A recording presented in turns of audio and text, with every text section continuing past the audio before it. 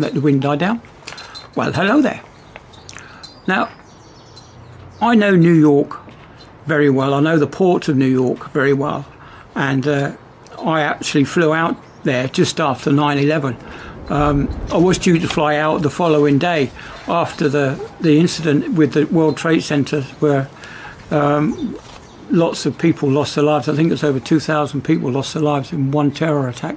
Absolutely appalling. Anyway, when we got out to New York, and we weren't in New York. We were looking across to New York, and we could see where the World Trade Centers were, and the smoke was still coming up from the craters in the ground that were left after the incident, and it was very, very what's the word? It filled you with dread to know that these people could do these things to other humans. Anyway, besides the point. So I do know the port of New York very well, and I think it's only because of the fact that we had an incident in Baltimore that these stories are now coming to light. They're becoming more and more mainstream now. I think the Dali was a very unfortunate series of events which led to it hitting the bridge itself, but it's now becoming into the limelight, as it were.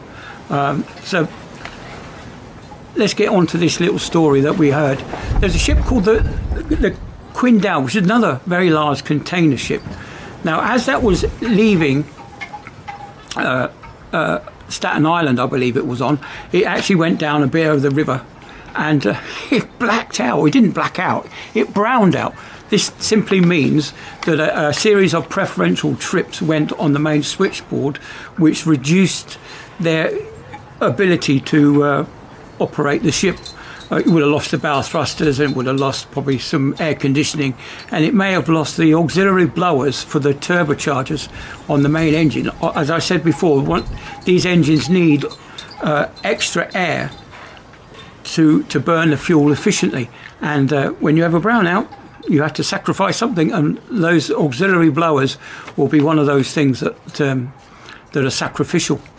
And luckily, this is coincidence again. A lucky coincidence is that they had this incident right opposite a berth where they had tugboats, and eventually 3 tugboats actually came out to the Quindoa to help it get out of port.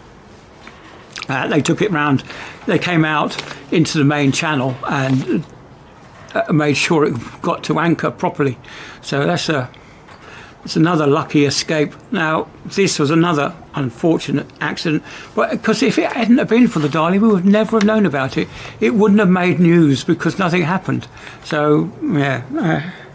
Anyway, so we do know that there was 3 tugs involved, and they were all, it's back alongside now working cargo. So there's no real story, nothing to see here, as they say.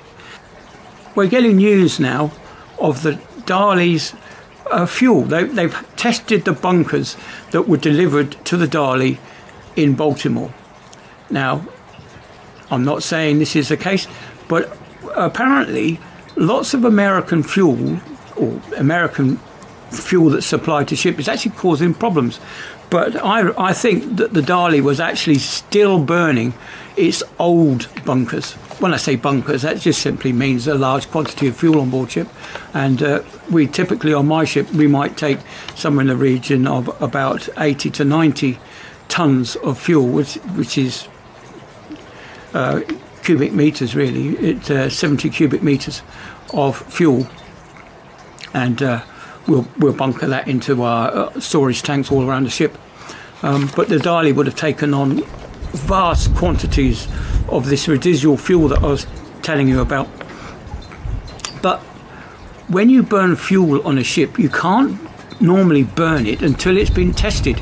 You take samples as you're loading the fuel or loading the bunkers on board ship.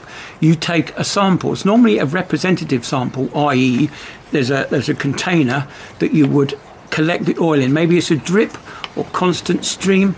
It all depends how much of the fuel you're taking on, how fast you fill this container. It might just be an English gallon container of fuel, which you drip, you know, 1 or 2 drips a minute to fill it up. Say you're bunkering for several hours, it might only be a drip a second. Whereas if on our little ships, we're bunkering for 2 or 3 hours, and it's literally 3 or 4 drips a minute just to fill it up, fill this container up, and then you sort it out into sample bottles, and then you send the sample bottles off to a laboratory ashore to be tested, and then when you get the results back, you can use it on board ship. Now they would have done that on the Dali. Apparently they were using fuel from Korea in the engines when it left, and the fuel that was on board that they had delivered was probably waiting for its samples to be tested. They may not have even have left the port by the time the Dali left. You know what it's like with ships agents. They don't do anything in a hurry, and of course the post offices would have been shut, I would imagine, at 1 a.m. in the morning. But yeah, the fuel on board ship is tested before use. We only use gas oil on board ship, which is a bit like the stuff that you would put in your cars and your trucks that you see running up and down the road. But on the big container ships, the fuel that we use will be black. The diesel fuel will be black and horrid and virtually invisible to see. You can't see through it. But the main fuel that they use outside the port limits will be this thick, heavy residual fuel that you have to heat to somewhere in the region of about 130 degrees before you can inject it into the engine. It's incredibly hot, and you don't want to have an oil leak with those temperatures, because simply it will burn. As soon as it hits you, it will burn, and of course it sticks as well. It's horrid. Anyway, so that's all the news I've got today, is that there's been another incident at sea.